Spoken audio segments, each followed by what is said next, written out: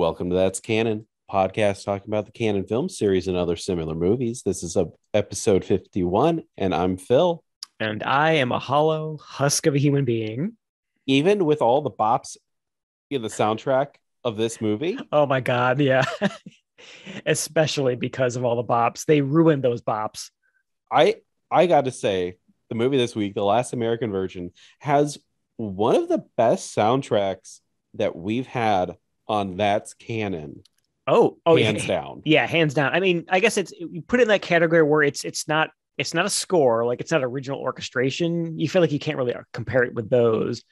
Yeah, I mean, Alien Contamination had a Goblin soundtrack. That's in a league of its own. But in terms of like movies that tried to have like a soundtrack of like popular music, this knocked it out of the park. Like we got the Cars, Devo, REO Speedwagon.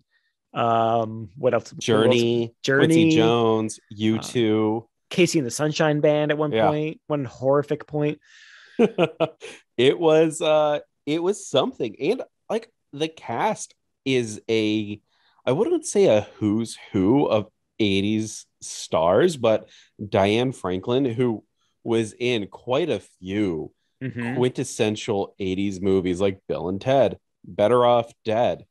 The main actor, Lawrence Monson, was in Friday the 13th Part 4, the final chapter. Yeah, he was Crispin Glover's buddy, right? Yeah. The dead fuck. Oh. It also starred two people from Hot Chili. Joe Rubbo, who played the fat guy in Hot Chili. He played the fat guy in this too. Oh, poor Joe. And Louisa Mortis, who plays the horny Spanish lady in Hot Chili. Oh my God, you're right. Yeah. Was she the German lady?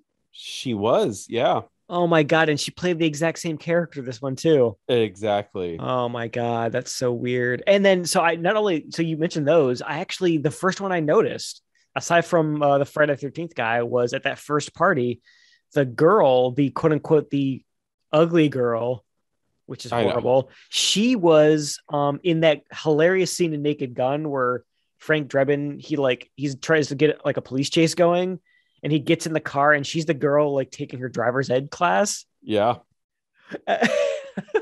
Remember the driving instructor telling her to like extend your middle finger.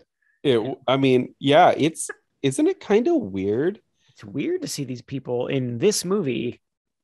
And a lot of these people, this is their first movie. They were actually cast because the director wanted virgin, quote unquote, actors for this movie.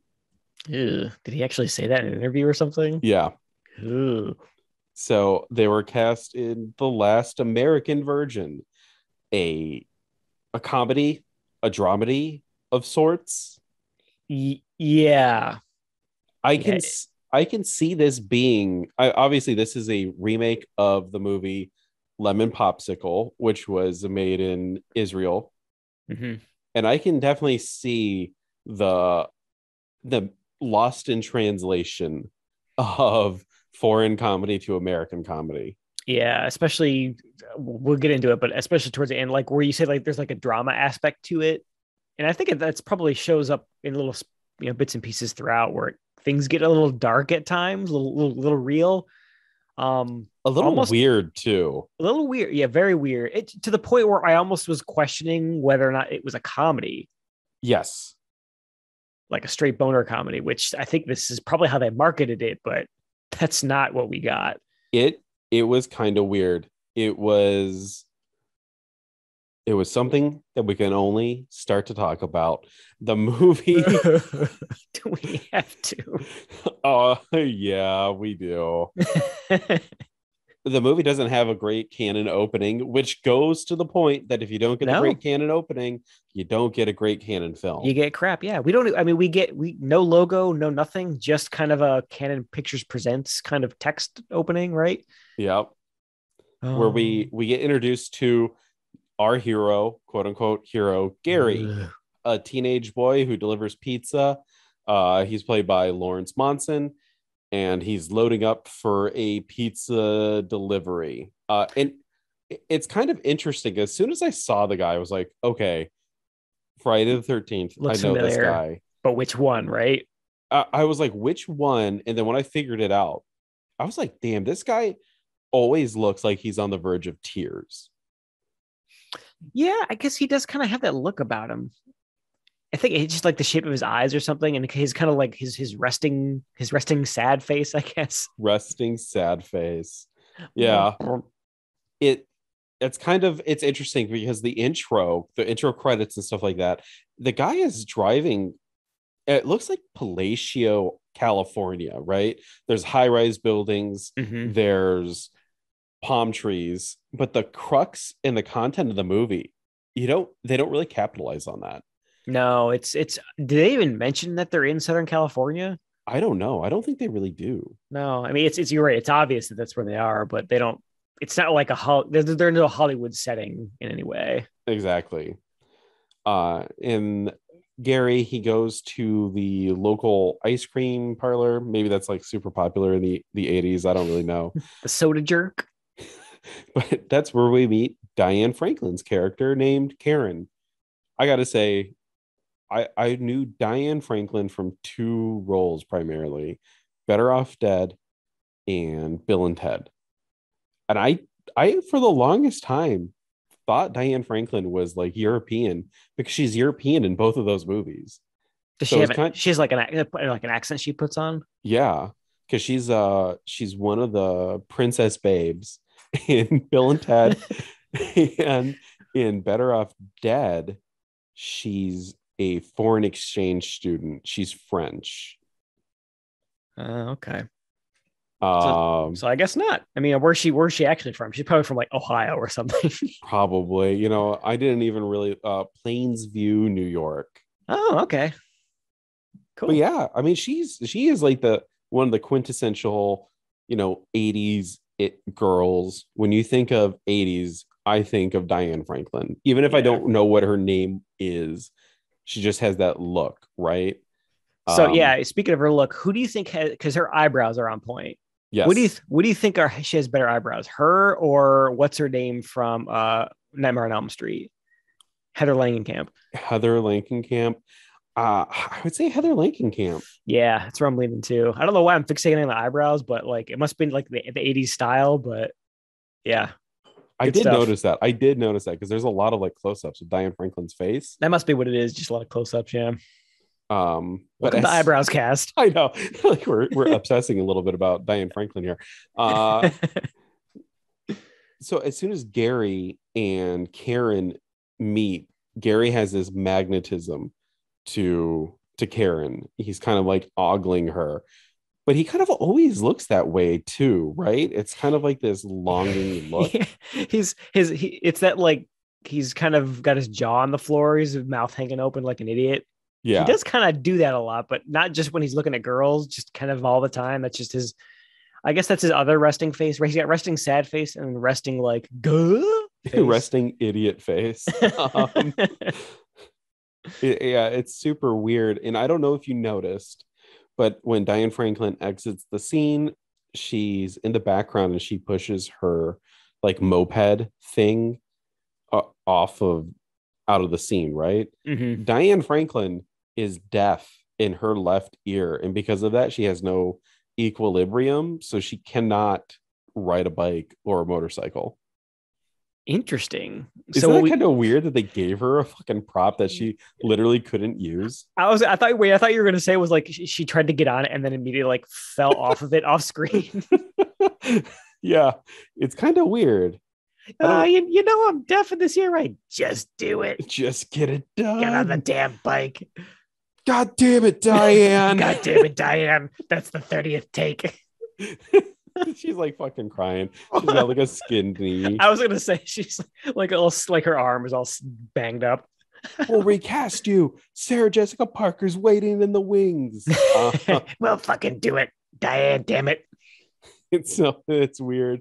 Um, but yeah, as Gary watches Karen exit the scene, he kind of makes a comment of how cute he is to his two buddies, which is Joe Rebo, who plays the fat guy David, and Steve Anton, who plays the heartthrob Rick. Rick. He is Yeah. the handsome one of the group. Uh, Interesting. Steve Anton, who plays Rick, was Jesse in Rick Springfield's music video, Jesse's Girl. Hmm. And And that's kind of the that character in the song is kind of this character. yeah, The 100%. the heartthrob who gets the girl, and then he's got a jealous friend who's kind of like looking on from the sidelines. Yep. He's also the bully in the Goonies. He's Troy. He's the guy who wears the sportsman Oh, jacket. okay. So that actually brings up an interesting point that I had. And it was just a feeling in the beginning, but it kind of got stronger and reinforced by what actually happened.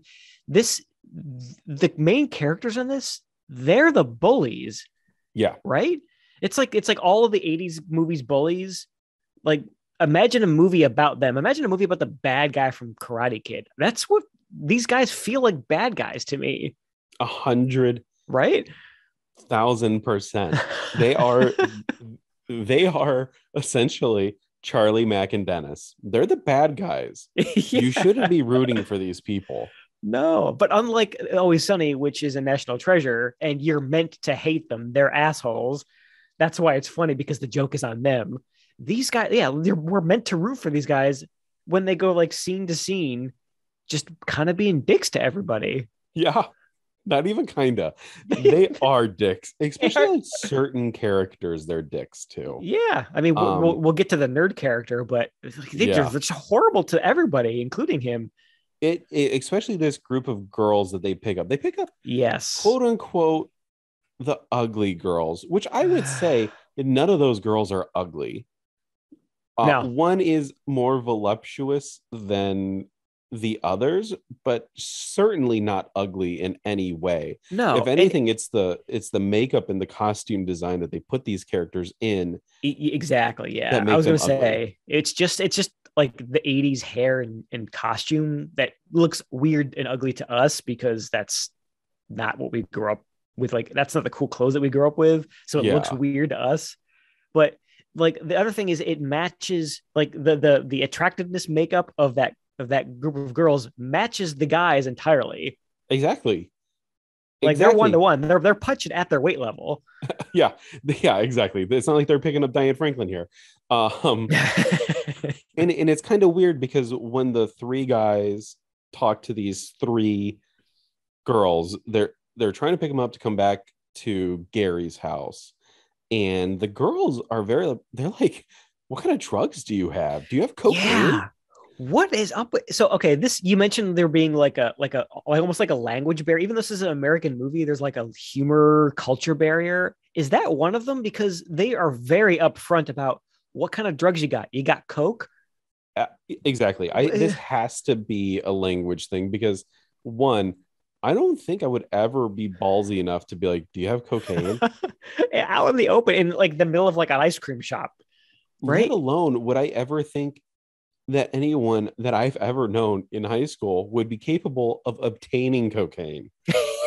Like, yeah, like hard party drugs that you really only get in big. I mean, I guess they're in Hollywood, so who knows? Maybe teenagers in the '80s in Hollywood were doing weird shit like that. I But mean, I don't know. I would even at this time, I would have to Google how do you buy cocaine? Like, where do you buy cocaine? one drug, please. How do you do cocaine? Is cocaine like the thing that you inject or do you smoke it?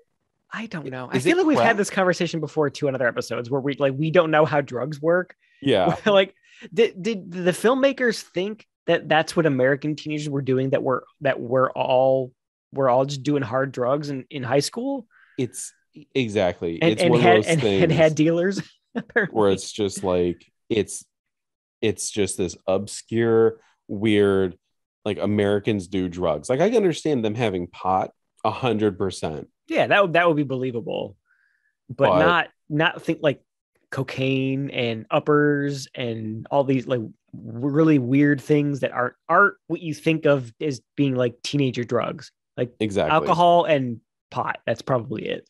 pretty much. But our three quote unquote heroes pick up the women because they promise them cocaine and they go back to Gary's house where they start putting the moves on the girls until they ask for the cocaine, in which they go to the kitchen and they cut like sugar and flour together to make cocaine. And all I could think of is when those girls snort that, they're going to be like making bread up their nose, right? Yeah, like first of all, ow. Second of all, are they gonna die? Yeah, they If can't be I inhale good. coffee, mate, that can't be good for the lungs. But they do, and like the girls, they're snorting it, and they're like, this is some of the best cocaine I've ever done. And the more voluptuous woman, the gag is that she snorts up all the cocaine, and she's like, oh yeah, this is great. Um, Yeah. yeah, it's kind of weird. I could understand like the gag once, like maybe one of them does it, and then the other two kind of chicken out. But the fact that they all do it is really weird. And they all comment on how good it is. Exactly. Which makes me think like it's a gag that they don't do cocaine, but then they should have led on with that, right? Oh, like they're trying to be cool. Exactly. And it's like, oh, well, what about see that could have been an interesting gag where both the group of girls and the guys are both like trying to put on a show to like make it look like they're cooler and more grown up to the other ones, but they're like they keep going with each other's bluffs. The sequel should be from those three girls' perspective, where essentially at the 10-minute mark, like They're in the hospital.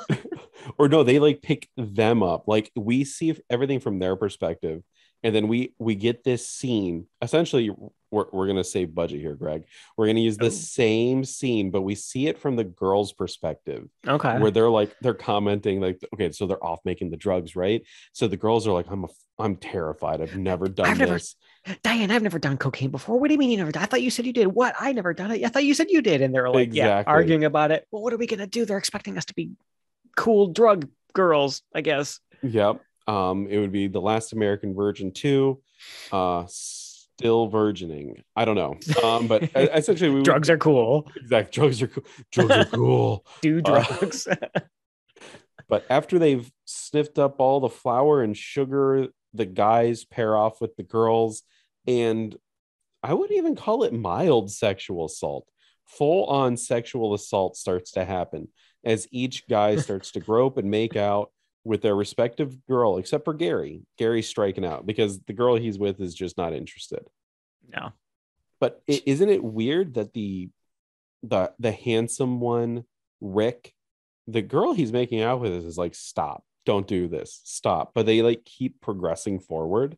Yeah, it's the consensualness of it is definitely in question. But Exactly. not for these guys These guys are all about getting not those getting shirts off. consent, seeing boobies. Yes. Which, like, isn't that what every great boner comedy is really about? Isn't it just about seeing boobs? It's what every boner comedy is about. I don't know about if you can throw the word great in there. Exactly. There is one good gag in this scene where the fat guy. I like how I call the woman voluptuous, but this guy is fat. Um, Fuck that guy. yeah, seriously, fuck that Apparently. guy. You know what? It's interesting though. He also had the best gag in Hot Chili, where so the girl that David is with, she's like, I'm nervous. Go stand out on the balcony, count to 100, and come back in, and I'll be naked waiting for you. Unbeknownst to David, Yeah. who's standing out there, Gary's parents come home and all the girls have left and all the guys. And the parents are commenting on, like, oh my God, our kids are sinful, blah, blah, blah, sex. And the mom has to lay down and she Well, I turns, never. yeah, she turns the lights off. And then David comes out from the balcony and starts spooning with Gary's mom. And then he's still trying to make it with the mom. Yeah, he's like going right for her boobs, being real handsy, and she's just like, not now, whatever the dad's name was, because she's turned around. She doesn't see who's groping at her. And like he realizes that it's the mom, but still doesn't care. And He's like, then maybe I can make this work. exactly. But he runs out and he gets into the car and we actually get the Cars playing Shake It Up. Oh my god, I know. I love the Cars. That's one of my favorite 80s bands. 70s too, I guess. I was so sad to hear them playing and they played it a couple times too. Like they got their They money's did. worth, all these like licensed songs, and they just kept playing it. They Oh, played each one for the first time, and then there's a point in the movie, probably the halfway point, where they literally start recycling the soundtrack. yeah, they start recycling. A couple songs get played more than once. I think there are two different Cars songs though. I think so too. Hard to keep track though, because it's hard to get through the movie. Uh, we transitioned to school where all the guys are jumping over the horse. Is that what that thing is? Right? Like The pommel horse, the pommel the horse. gymnastics thing. Yes. And the gag is that the fat guy can't get over it Because he's fucking because he's fat. fat. He's fat. Get it? And it's all played to Movie. Devo's Crack That Whip. And we get the nerd Yeah, character who is looking through a peephole into the girls' locker room and they're all naked. because And of then course. the guys come in, like the rest of the school or the class comes in, and they start giving the nerd character shit for looking at naked girls. Oh, he's been I peeping. I wasn't peeping. I was just, I don't know, looking at the bulletin board. exactly. He's like, "Oh, you got a boner though." He's like, "No, I don't. My dick is huge." And then they Oh literally, my I kid you God. not, they start measuring each other's dicks. It's like, it's a whole scene that I guess is Yeah. supposed to be funny. They have a dick measuring contest, a literal dick measuring contest. They all stand in line in their tidy whities and get their dicks measured by our main character, Gary, who's Yes. just having a grand old time It- measuring dicks. and I don't, I think we've seen this maybe in another canon film, or I feel like I've seen this. Maybe it was Porky's. I must have missed this part of my adolescence Yeah, I where was just we gonna say. measured dicks. I mean, I guess the 80s were a crazy time, and everyone was doing coke, measuring dicks. Just they don't give a shit. Yeah. Wild times, apparently. Yeah, Uh, where was that when we were in high school? it was, yeah. Anyways, the nerd turns out he Ugh. has a 9-inch schlong. And that's the scene. Get it? We're starting our trend here of there being no central plot. It's just kind of random boner comedy teenage hijinks scenes just kind of strung together randomly with Yeah, no connective tissue. It's just the same characters doing boner comedy things that don't mean anything with, they haven't got no relation to one another. in it's personified in the next scene where Gary lets the air out of Diane Franklin's tires of her moped, played to REO Speedwagon. um I'll keep on loving you. Gary is now the hero. He's like, "Oh, I'll drive you to school." And they kind of have a conversation on the way to school. And Gary doesn't get that fucking Diane Franklin does not give a shit about him. No, He like doesn't seem interested. there's no chemistry between them whatsoever. And then literally the next scene is they're at a party and Diane Franklin's with Rick, his buddy, which they look like they're a better couple. Rick's a handsome dude. Diane Franklin's a pretty girl. Yeah, they're clearly into each other, but I think she'd said in a previous scene like Gary had asked her out when he dropped her off at school. Hey, you busy tonight? And Oh she's yeah, like, that's "Oh, right. That's right. yeah. I'm sorry, I'm busy. Maybe another time." And then he sees her at the party, and he's all depressed about it because she lied to him. But again, like there was no chemistry there. I don't know why this kid is so broken up about her being with his friend. They're clearly a much better couple. Plus, usually like there's like a little bit of I don't know, courting, right? Like you don't just come out and ask a girl to go out with you. Like you gotta talk, you gotta make sure that you're compatible. I Not in don't this know. movie. It's Phil, weird. we've got lots of weird shit to do, Phil. There's no time for developing a relationship in the proper way, It making the audience actually care about this couple getting together so that when they don't, we're depressed with the character. exactly. And it's so weird. Because at the party, Rick and Diane Franklin, they go over to Gary and like, oh yeah, we're going out. And then they introduce another female friend to Gary. And her name is Rose. She's played by Kimmy Robertson. Another one of those like I've seen you in things kind of actresses. And we've heard her. She's got a very distinctive voice. Yes, she does a lot of voices. But she was in the Tick cartoon, the Louie Show. I don't know if you remember that animated cartoon from when we were Yeah. kids. Pepper Ann. She was in Twin Peaks. I know her from Twin Oh, okay. Peaks. I sound like Jay from fucking Red Letter Media right Look at now. that with that artsy shit. Yeah, exactly.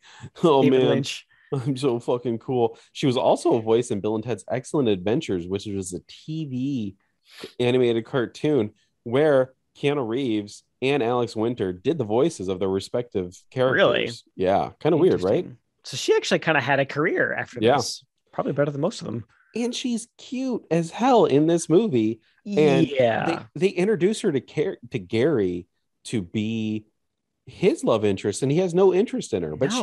she's And she's cute. yeah, she's cute and she's like throwing herself at him too, which is the just it's so bonkers of these characters who are apparently so obsessed with just kind of like getting laid. It's a boner comedy. Of course, that's what they're all about. But he just does not give a fuck. And he's outwardly mean to this poor girl too. Exactly. And yeah, you're right. She throws herself Yeah. at him. If a slow song comes on and she's like, "Hey, let's dance," and I love he's this looking at song. he's looking at Diane Franklin and Rick dancing, totally ignoring this girl who's literally dancing with him right now. Yep. Does not make any sense whatsoever. Which then spurs Gary to drink a lot of Jack Daniels and make an ass out of himself at the party.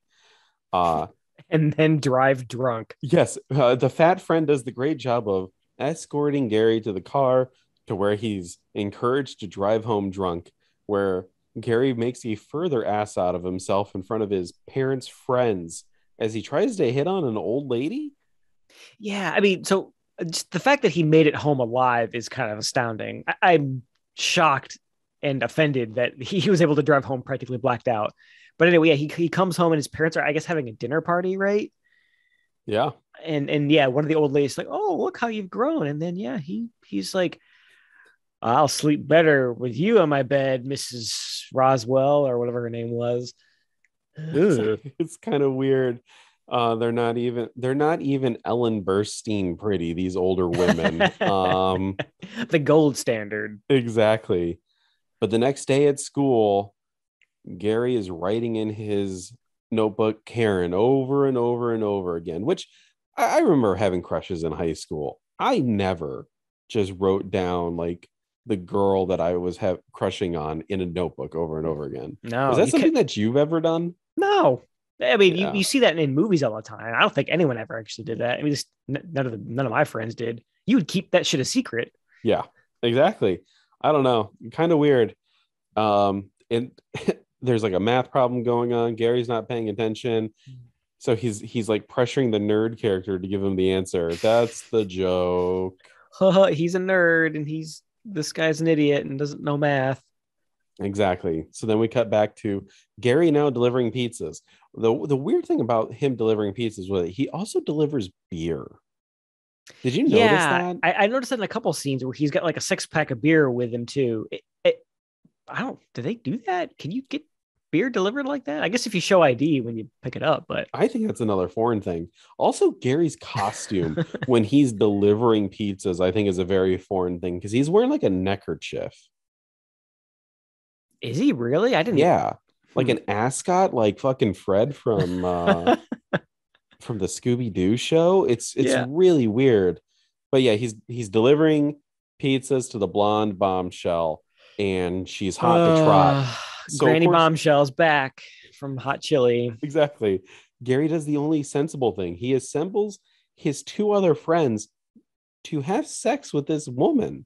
It's like the exact same scene from Hot Chili. Dude, it Where is because the fat guy looks through the keyhole and there's the keyhole shape, just like in Hot yeah, Chili. it's like shot for shot the same scene. There's like an older blonde bombshell lady who's creeping on these teenage boys, and they sit and they wait in line while they one by one run a train on the old lady. It's so weird, and the only difference is that instead of a older German lady, she's old, like I guess she's Hispanic, Puerto Rican. I don't know. She's got just a different accent. Yeah. but it's the exact same scene. Same actors too, apparently. Isn't pedophilia funny when it happens to teenage boys? Um, It's a joke. Those crazy kids. And it's but extremely graphic too. it is. I mean, you see that fat kid's ass just To Casey and pounding the Sunshine away. Band. Yeah. Um, Mm. but then the gag is that the husband character comes home and apparently it gets loose that they're all banging his wife, and then antics ensue and they get chased out of the house. Uh, uh, uh. She I'm got away surprised with that they it. didn't play Shake It Up by the Cars at this point. Dun, dun, dun, dun, dun, dun. But My cars, no. my cars, as They they could interact with cars, it's kind of on the nose. exactly ruin Casey and the Sunshine Band. You can take one for the team. Leave the cars alone. Exactly. Rick is now asking Gary for they're back at like the malt shop or whatever. Rick is now asking Gary for keys to his grandma's house, his dead grandma's house, so he can take Diane Franklin back to have sex with her. Greg, usually when like the usually when someone passes away, doesn't the house get something happens to it, right? There's like an estate sale, or yeah, that they will sell it. They'll sell it or put it on the market or something. I guess it's weird no matter what, because either the grandma died a while back and they just haven't like, why is the house still there and empty? The family probably would have sold it by then, or the grandma like just died. In which case, it's weird that they want to go back there and bang. Don't you That think house that is would be a haunted as shit. scene though? That would be a scene in the movie, The ghost of the grandma scaring kids. or just like, or Gary commenting like, "Hey, yeah, my grandma died last weekend." Yeah, you think that would be something like a throwaway line, but it's just kind of mentioned way more offhand than that. Like in one scene, like, oh yeah, my grandma, when my grandma died, it's been empty. Wait, what? Exactly. Oh, your grandma died. I'm sorry about that. That could be like a character trait for Gary instead of looking like a doe-eyed idiot. Give us something, movie. Give us a reason to like this guy. But to make Gary even more reprehensible, he plans on causing strife in Rick and Diane Franklin's relationship by getting Rick to bang a hooker. There's a redheaded hooker, and Gary and his fat friend are like, "Oh yeah, we banged her like 9 times now." And Rick is like, "Well, I'm interested in it." And then we get a really awkward scene where they solicit prostitution from this lady of the night, and it makes Gary vomit. Yeah, this is where the movie really takes kind of a dark turn, where it just becomes legitimately unfunny, but to the point where you think like this is a drama, or it Gary's feels gonna like, commit suicide. yeah, like he's visibly emotionally scarred by this experience, and it's Yeah. all played really seriously. It all, you know what, it almost started to remind me of like those pro abstinence kinds of videos that you would occasionally see in Yes. health class, where it's like, don't have sex because your life will be ruined and you'll get STDs, which is exactly what fucking happens in this movie. Yeah. Uh, uh I did feel bad for the fat friend where the hooker is like, she essentially she's like, "Hey, fatso, let's get this done." oh, And she's incredibly foul-mouthed. he starts shaking. Like he starts visibly shaking, which great acting on him. Um, Yeah, and then he's got a right to be afraid and disgusted. yeah, the next day all the kids are assembled in class and you can see the three of them are scratching their crotchular area, and it's because The scientific term, like the crotchular region. the crotchular region, they all got crabs. They got an STD Yes, because comedy. crabs, which is kind of interesting. I did a little crab research. Um, Little crab research. yeah, so you can uh like there's a special comb that you can get, Yeah, like like kind of like a lice comb the very to fine toothed delouse comb. yourself. They're also called they're pretty much lice, right? And they feed on blood. Now, I guess men Ooh. have a bigger issue with it because men are more prone to having full body hair all over the place. So you can, it's not just like a pubic area. You can get lice or these crabs anywhere. You can also get them in your eyebrows. Ugh. Just like Yes, I'm just imagine this like disgusting lice superhighway from crotchular region to eyebrow. exactly. If you get them in your eyebrows, you're actually supposed to, or your, I'm sorry, I didn't mean eyebrows. I meant eyelashes. If you What? get them in your eyelashes, you're actually supposed to cut your eyelashes down and then smear petroleum jelly on there. Essentially, you're going to suffocate them. Oh my god. Yeah. That sounds terrible. Uh, so it causes itching, redness, and inflammation. But the good thing is, crab lice are not known to transmit diseases. Oh, that's good. I mean, I guess, there's a silver lining to having nasty parasites living on your skin. But at And least they don't carry diseases. They don't carry plague or anything. 2% of the human population will have crabs within their lifetime. That's shockingly high. You think it's shock? I think it's shockingly low that 2% would get it. I think that this would be more common. Yeah, I don't know. Maybe it's because it's not like an infectious disease. It's less common. It's harder to transmit. It's still, I don't know. Any amount seems high to me, but I guess I can imagine it like being less common than like actual like viral or bacterial infections. Interesting. Um, the most common STDs are bacterial vaginosis, chlamydia, gonorrhea, hepatitis, herpes. So there you go. Don't have sex, kids, Yeah. because all this bad things will happen to you. It's life only gets worse. Don't hire a weird prostitute who's been dubbed over for some reason because she'll Exactly. give you crabs. I wonder if there's like statistics on the most common STDs to get based off of age, not AIDS, age. You think there's like a some that are more common in certain age groups? I would say like herpes is probably going to be like a thing you catch when you're younger, not when you're older, Huh. because you're probably like again, you're horned up, right? You're probably trying to bang, the old Spanish woman as you're delivering pizzas. But as you get older, you get more picky and you probably don't have as many uh promiscuous one night stands, Well, I mean, right? except for the pizza lady. Yeah, She's exactly. banging every pizza boy in town, apparently. She's an outlier. She's like that reason why there's that sliver in the pie graph of like everything.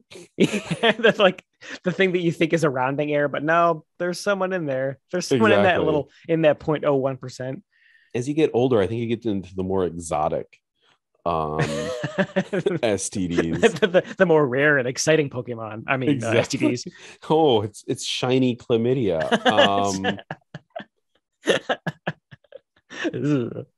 Weird. But anyway, so these guys are scratching their junk pretty hardcore. So they get, I would say, for being a group of dumbasses, they do have the great idea of let's go to the public pool and drown the lice.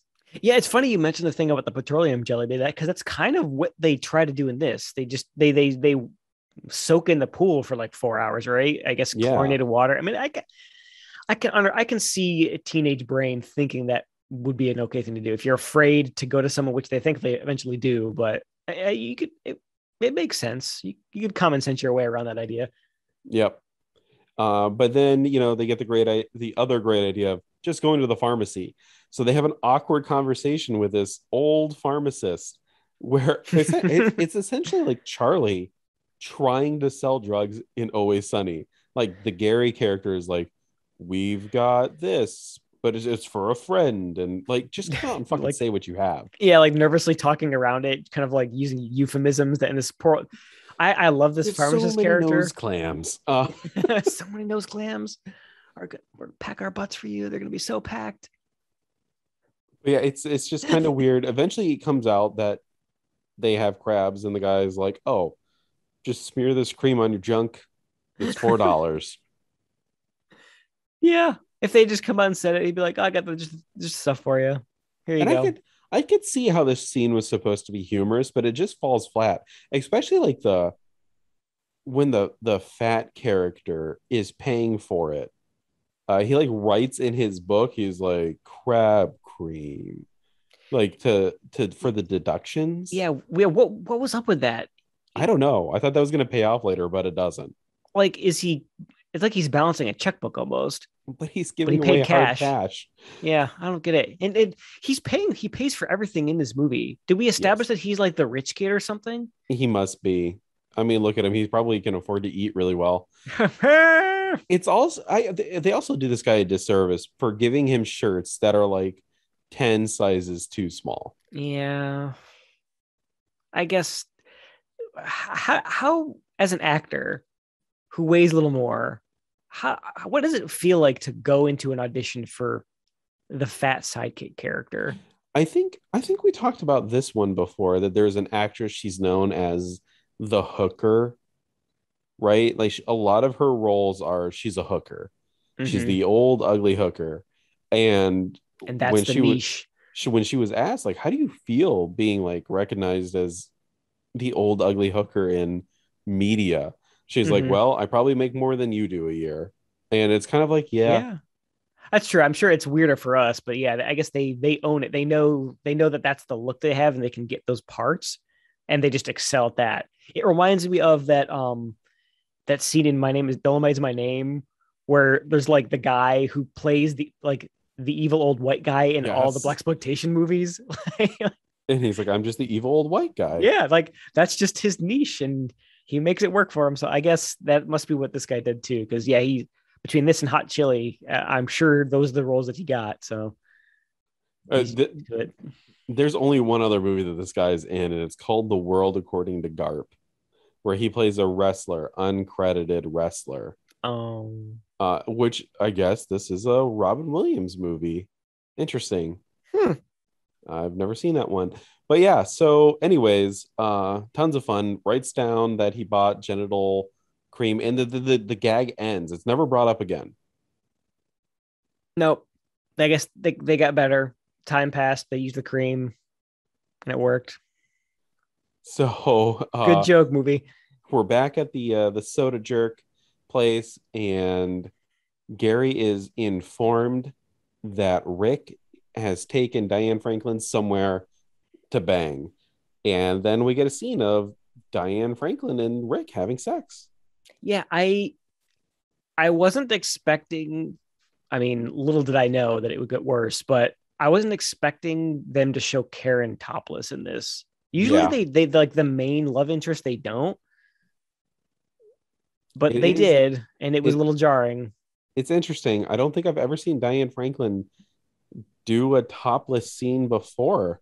So it's kind of interesting that she like For this movie. Oh yeah, she wow. did it like almost, I think this is like her first movie too. So it's just kind of weird that they Ugh. she did it right off the bat. But Yeah. Again, it's super sleazy and I hate it, but at the same time, we compare it to all those other sleazy movies that we watch. At least it wasn't a rape scene. At least they put the boobs into like a consensual sexual encounter between. No, I guess they're not adults, but it could have been way worse. I guess is what I'm trying to say.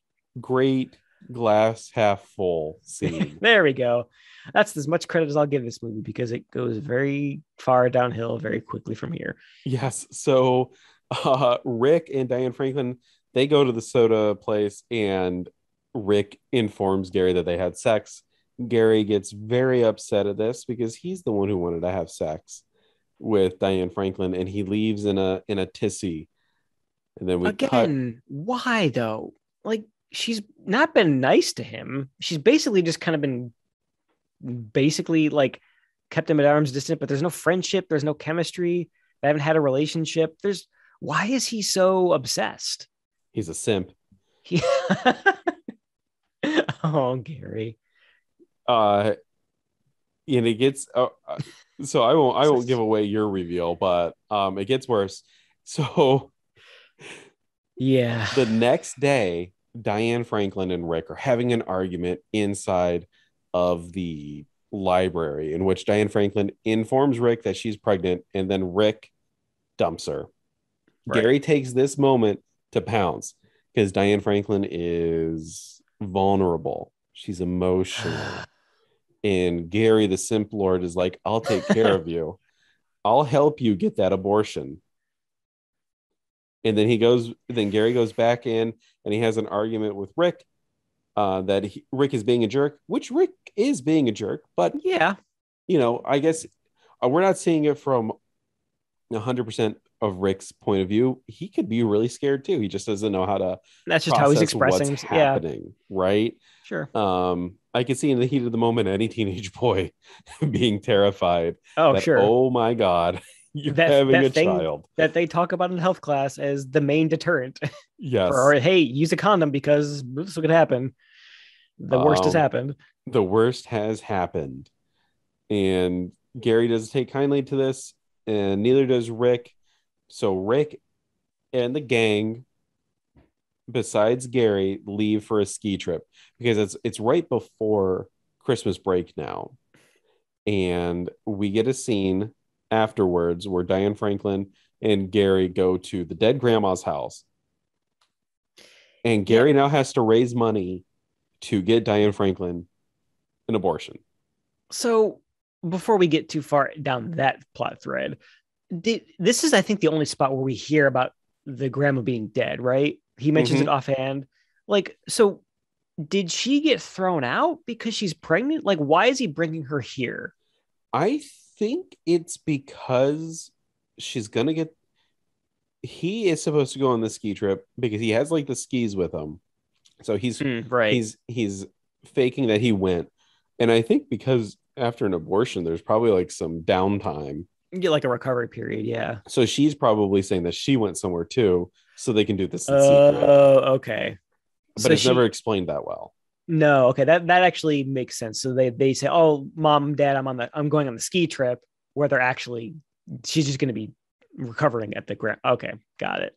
Cause I was like, why is he like giving her this like secret crash pad? Like, is there some whole like plot thread of her parents, freaking out and like kicking her out of the house or something, which uh, God, that would have been, I mean, this is already gets depressing enough as it is. I can only imagine what that scene would have done to the trajectory of this movie.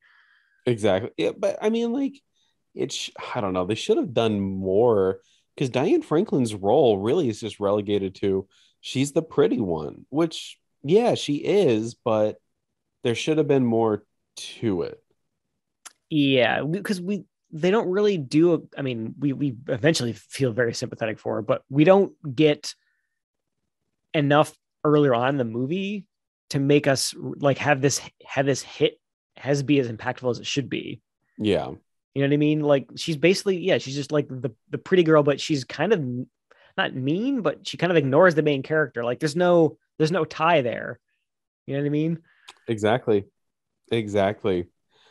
Uh, so I don't what part did you give up on this movie? Yeah, maybe Are we getting close? we're yeah. So it's basically right after this, and I'll say set the scene for all of our poor listeners who have to experience this vicariously through us. Uh, we get a scene right after he takes her to the grandma's house where they actually go visit the abortion clinic, and the doctor is saying, hey, here's the procedure. It's relatively straightforward, but it costs money. And that's when you mentioned like, oh, they need to raise money, $250. $250. Yeah. Which is a lot of money. He's like, but Gary's like, okay, no matter, like, we'll make it work. And so begins the most uncomfortable montage. I'm assuming it's a montage because I don't know how it ends, but the montage starts where we get this like upbeat pop song. It wasn't one that I recognized, but it was like a dance song. It was a pop song. And it's a montage of cuts back and forth between Gary. Dude, sorry to interrupt you. That's Oh, go fucking ahead. U2. Is that oh my God, you're right. It is. It's a fucking dance song. I'm sorry. Keep going. No, no. That just it increases the gross out factor of this. Like the song does not match what's going on. Not even a little bit. This is like a serious, like majorly dramatic thing happening. So, but it's a fun pop song montage of Gary trying to like find money, like asking around to get money for the abortion. But the worst part of it is we cut back to Karen in the abortion clinic, and I'll set this shot for you where we get the camera, it's panning up her body from her waist. She's completely disrobed. We get a long, gratuitous shot of her chest. And then as the camera continues to pan up, we get a close up of her face. And this poor girl is sobbing because she's terrified about getting an abortion. And we realize that she's disrobed because she's like putting on the hospital gown before the procedure happens. And then we like cut to her getting her like legs into like the, like there's a name for those things. Stirrups. Yeah. Pregnant women will sometimes put their legs in there when they're giving birth.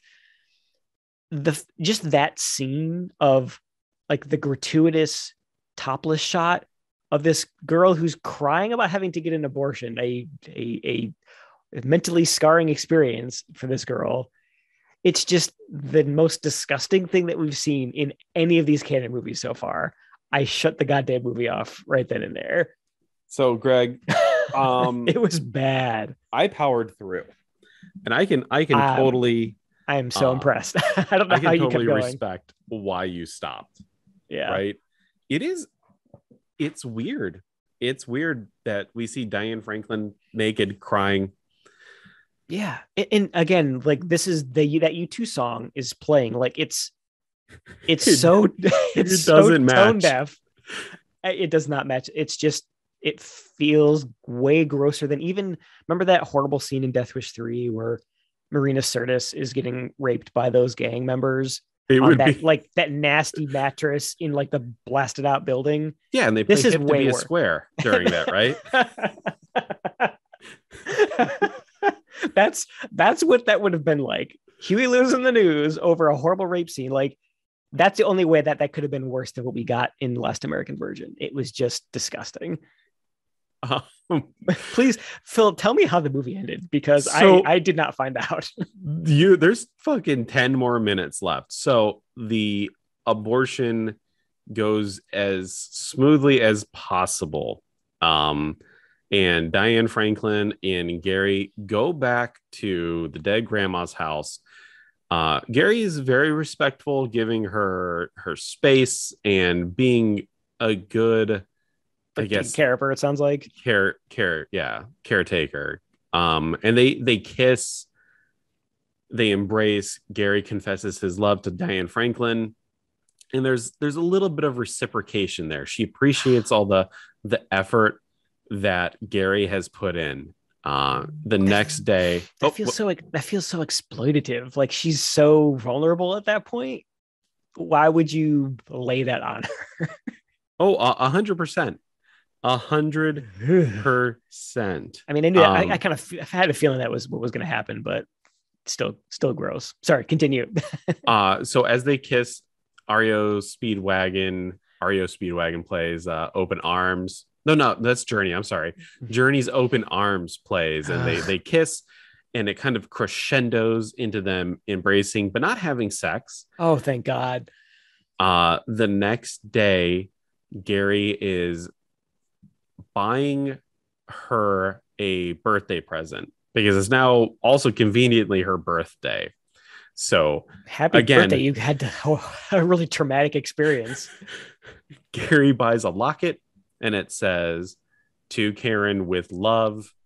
And he's super pumped. He's super jazzed. And he goes to the party and everyone's there.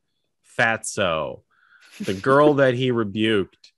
And then he finally sees Diane Franklin in the kitchen and she's kissing Rick and she's back with Rick. What? And Gary starts to cry. He gets in his car and drives away and the credits roll.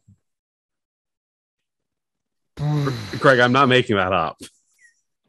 Wow. He fucking he gets her the abortion. He confesses his love. They embrace and kiss. There seems to be some kind of reciprocation, but literally the next fucking day, she's back with Rick. I I've got a lot of hate in me right now, and I don't know where it belongs because just fuck this movie. Wow. Isn't it kind of weird? I mean, I guess I don't know what else I would have expected. I would have expected him to get Diane Franklin and for him to be the Yeah, hero. I guess. Yeah, I mean, I think that's what I was expecting, but like, maybe it was naive of me to expect that from just based on what we got to force me to shut the movie off. I should have known that they would do something like that. Isn't that's kind of weird? It's very atypical for an 80s movie for the loser, quote unquote loser, not to get the girl. Yeah, and it just it makes everyone look like an asshole. Yes. I had to say, like, it was very jarring seeing it happen in the moment. Yeah. And then after the movie was over, I got some coffee because I watch these movies pretty early. And then it hit you like a ton of bricks. And then it did kind of hit me. I was kind of like, I can appreciate that the movie didn't give you the stereotypical feel good ending. Sure, And that's cool. But this is a fucking comedy. And there's nothing funny about this ending. No. I mean, like there was a lot earlier on in the movie that was just not funny because it was just jokes that didn't land or things that they thought were fun. They were supposed to be funny, played for laughs, but that they just fell flat. But it got legitimately dramatic and serious towards the end there. And it was just treated with so much disrespect that it just left me feeling really shitty, basically. And the fact that it ended the way it did. The only worst thing that they could have done is like Diane Franklin died during the abortion. Gary goes to jail. Oh my god. So yeah, like that's actually a really good point. I was wondering. I mean, knowing the era when it was made, I was actually wondering they weren't too far removed from like Roe v. Wade. I was wondering where that was going to land on the abortion thing. Like, are they going to make it like, oh, they got an abortion and look how much it ruined their lives. Like I wouldn't have put it past this movie to kill her during that procedure. I was thinking pretty much the same thing. I was like, this is going to be a cautionary tale movie. This isn't a comedy. It's a cautionary abstinence, tale. Anti-abortion kind of thing. I was the wondering evils if that was men do.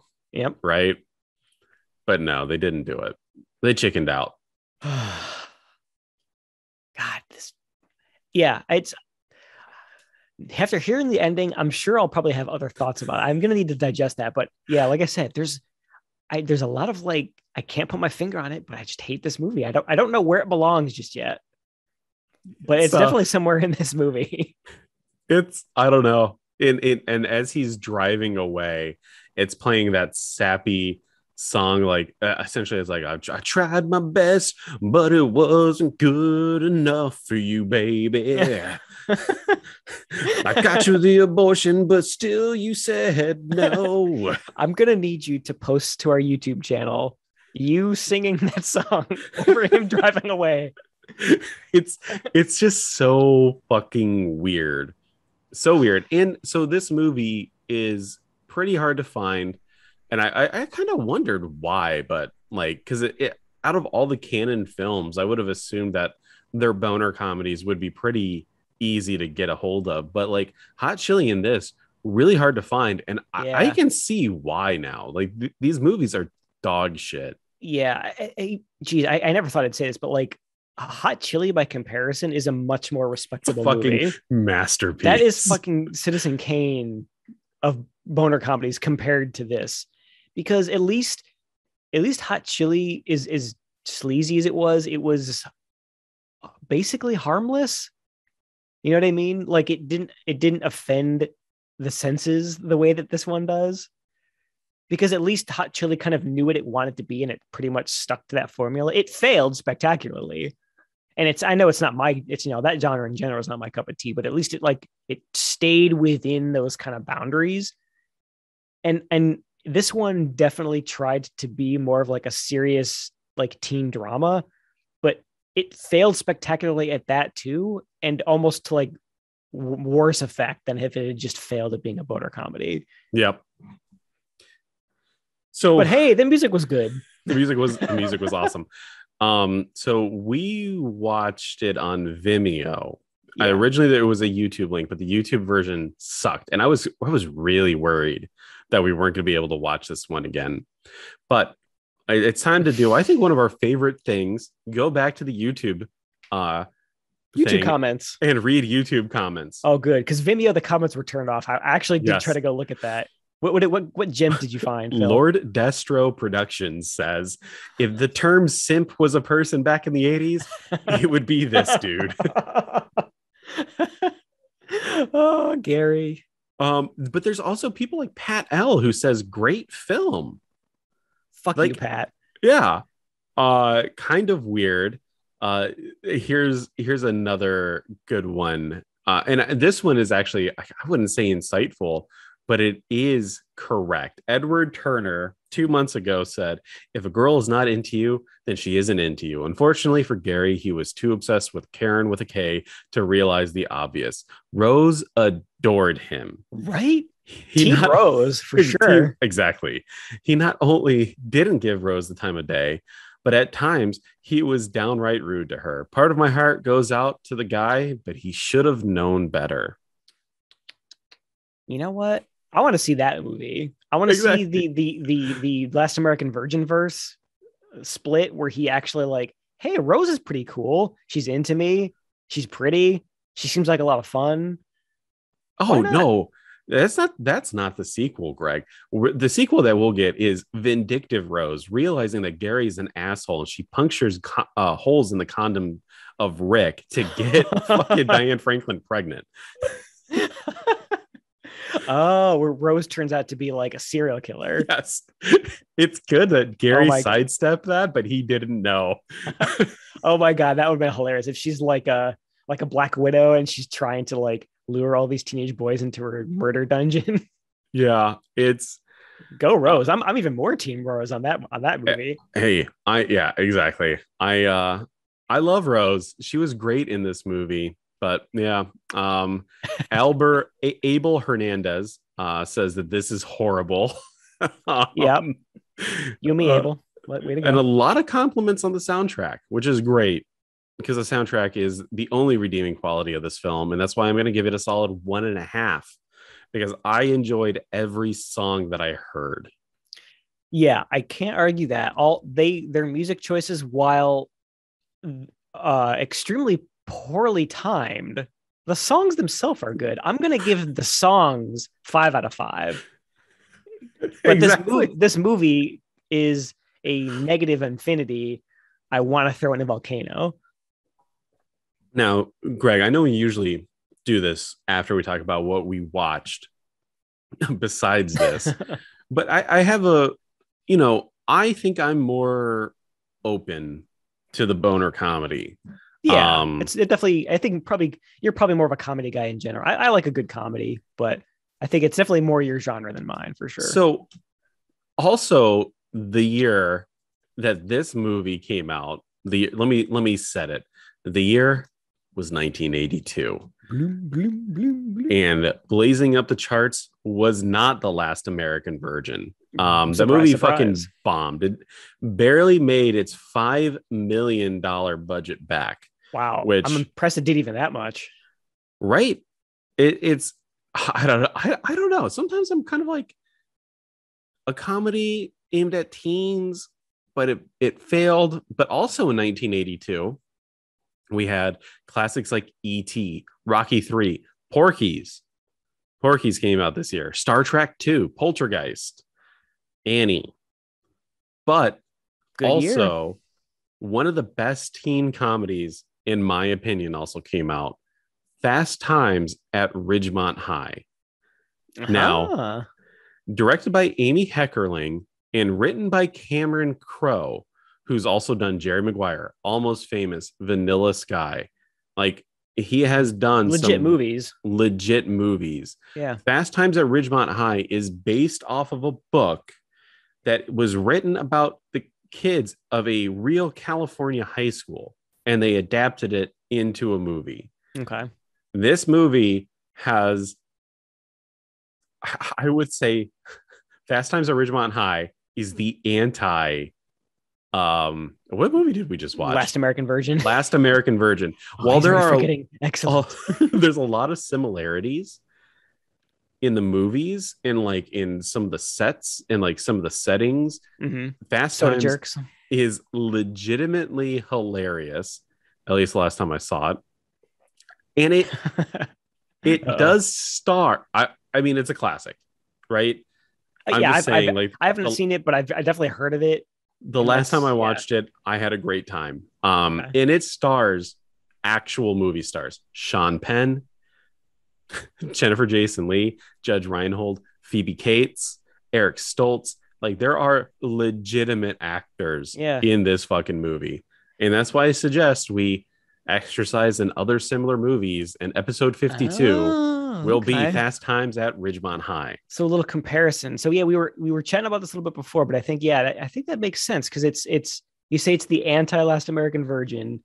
I was going to ask why you said that, but I think I'll reserve those questions. I'll watch it for myself and I'll see if I can draw those similarity or the anti similarities, I guess. But yeah, it's one of those things that I mean, it's pretty popular, pretty well known as like 80s teen comedies. I've never seen it. Cautiously optimistic. I can see. Would you qualify this as a boner comedy or just kind of more general teen comedy? I would kind of quantify it as like kind of like a hangout comedy, right? Like there's multiple characters. Obviously, there's like the main character, but there's a lot of, I would almost call them main characters in this movie. Kind of an ensemble or something. And Cameron Crowe kind of has like this, like, I guess it's not really Cameron Crowe who does like the hangout movies, but have you ever seen like Dazed and Confused? No, I have not.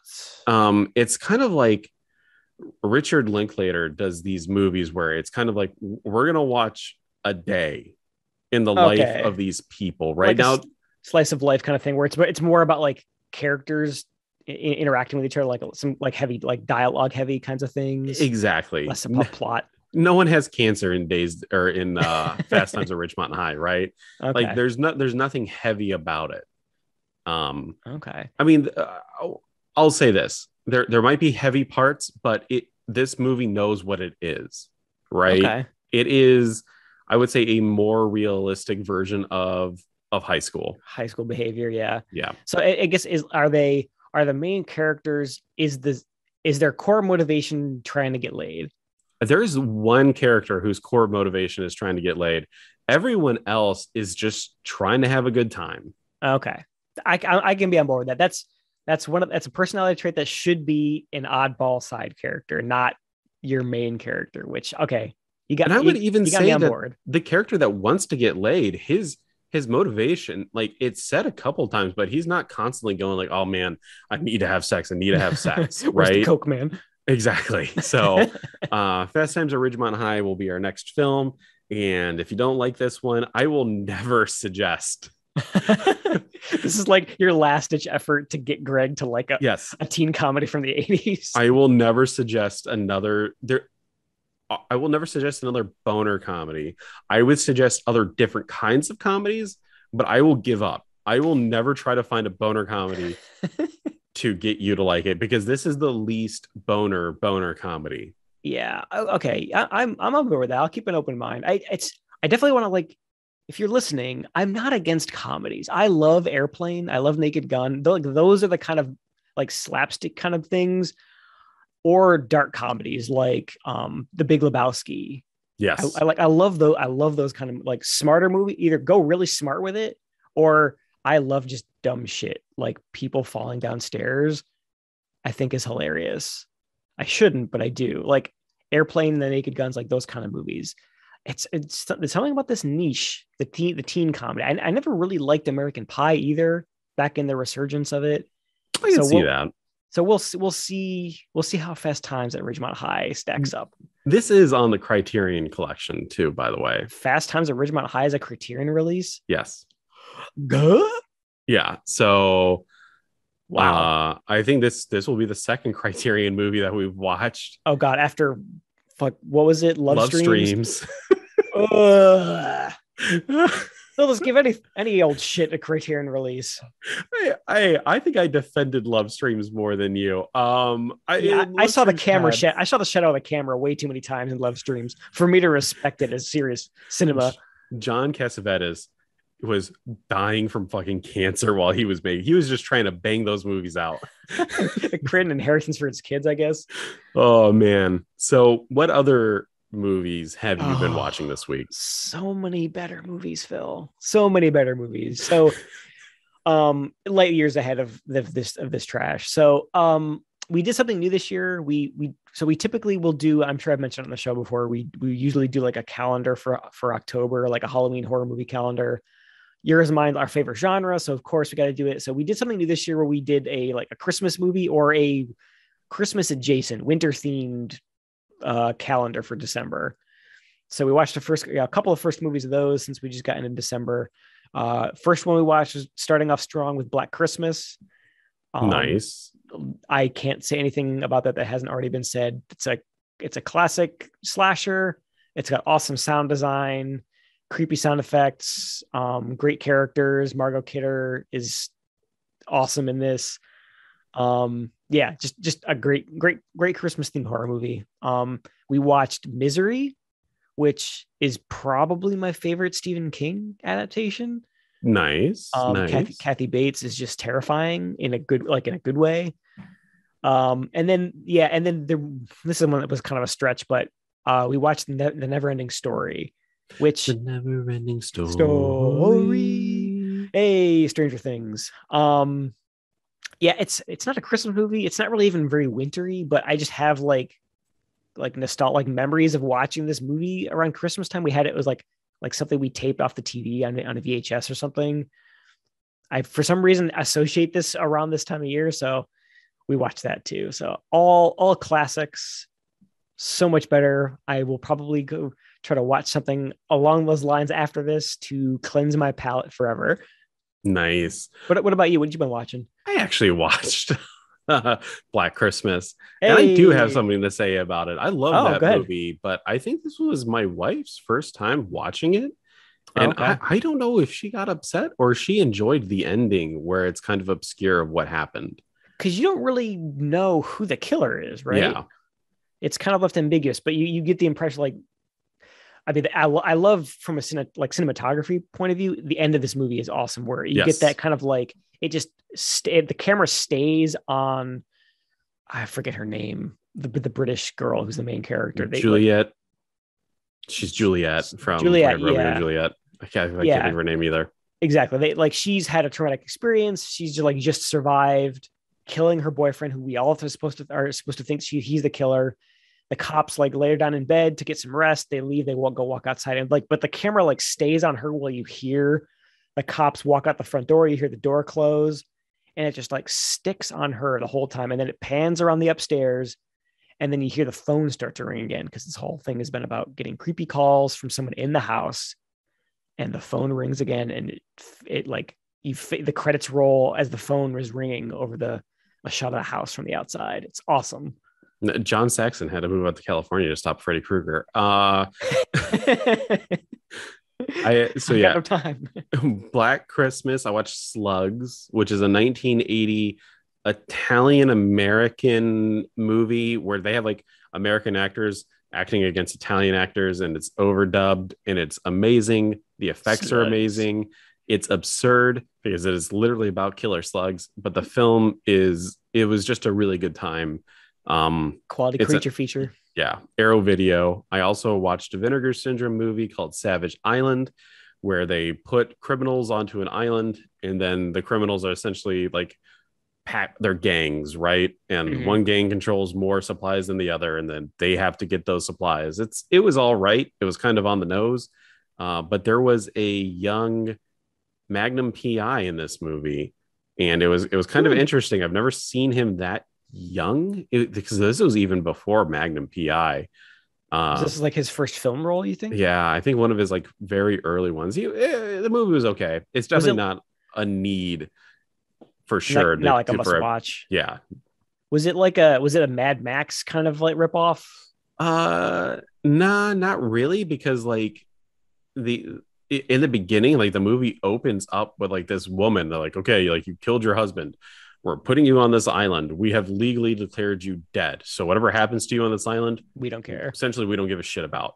And I thought there was going to be kind of like a televised angle of it because when they were choosing the people that were going to go on this island, Mhm. it kind of looked like it was in a movie, like a movie producer set, because they were looking at literal headshots of criminals and like, oh, like we put this doctor guy there and we pair him up with this person, we pair him up with that person. And I was like, okay, maybe this is kind of like a Running Man type situation, but they never touch upon that again. It's not like a production where like they're intentionally putting these guys out there to get some kind like make money off it or anything. It's just, Yeah, they're just doing it for fun, I they're guess. just kind of doing it. Well, Yeah. that was crazy Italians when they were movies. But that's it. I think those are the biggest movies that I can remember that I watched this week. Okay. Yeah. So I think, yeah, we've got, I mean, I think both of us, Christmas time, I think is probably another big movie time. Did you watch Die Hard, right? Already? I did Or you watch say Die that? Hard. Okay.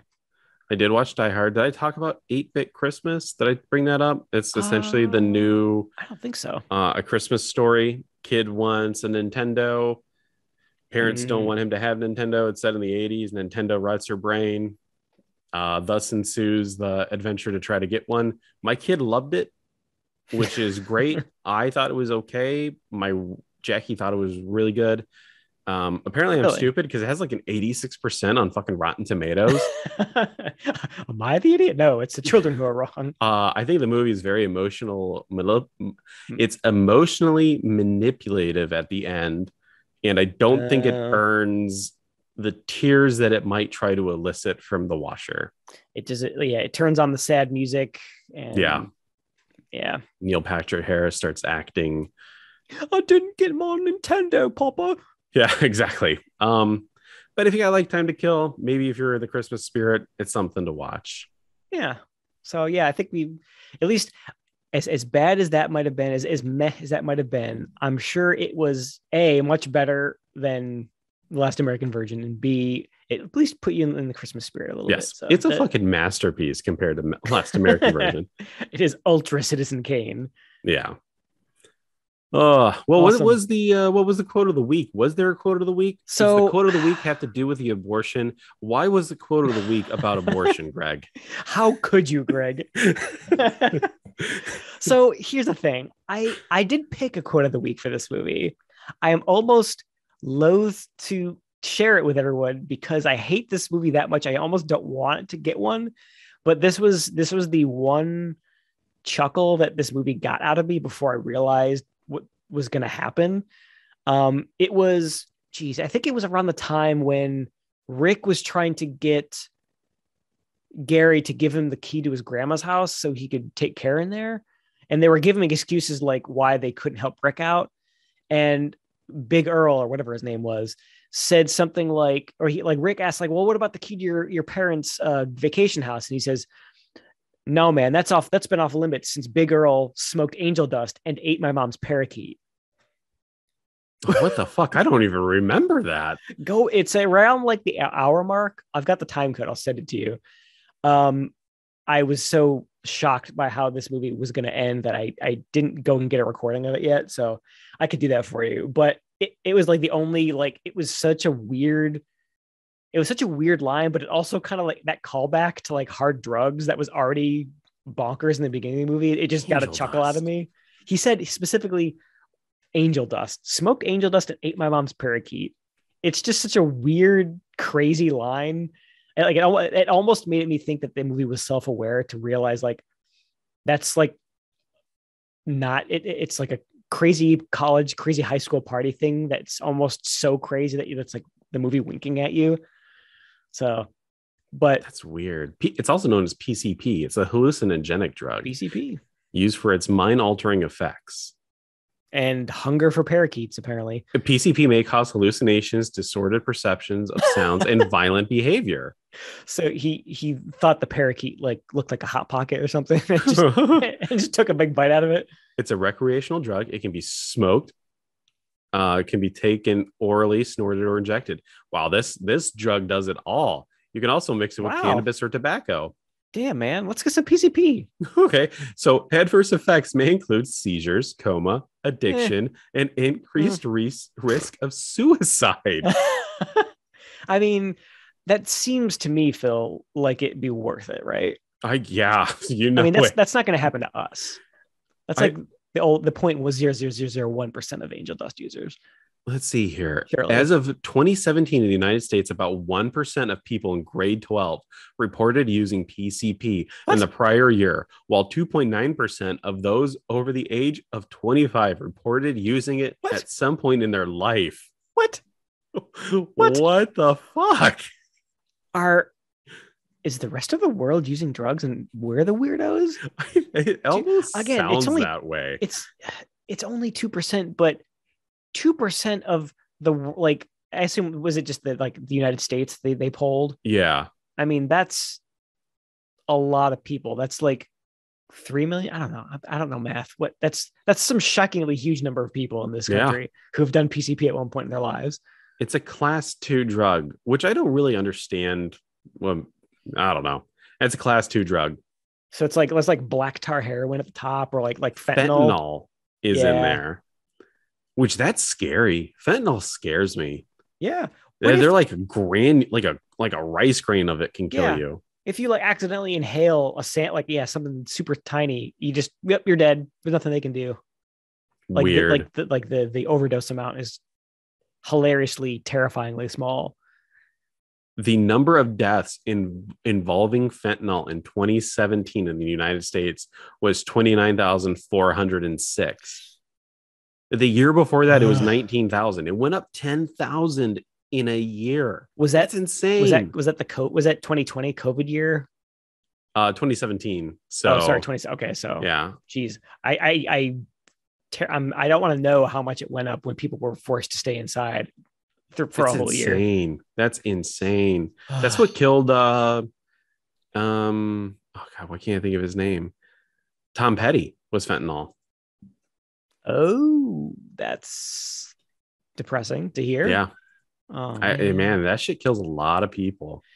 So the moral of this podcast episode is don't do drugs because you'll go get super high and eat your mom's parakeet. We could do an entire probably months worth of podcasts of us reading about drugs and just being flabbergasted and just being shocked about a bunch of nerds Googling about drugs and how terrifying they are. You know how many people die from Oxycontin?